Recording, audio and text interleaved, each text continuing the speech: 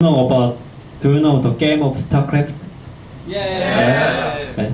In my memory, when I was 8 years old, I studied the StarCraft, and when I was in middle school, I got a prize as a second place in national convention. So I really thought that I was promising, but I had to quit because of my parents' rejection. I really resisted, but I gave up my dream.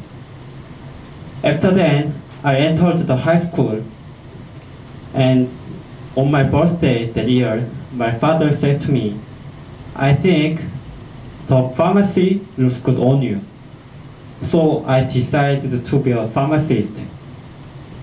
But when I was a sophomore in high school, I realized that studying biology was so boring to me, and the pharmacist was not my dream.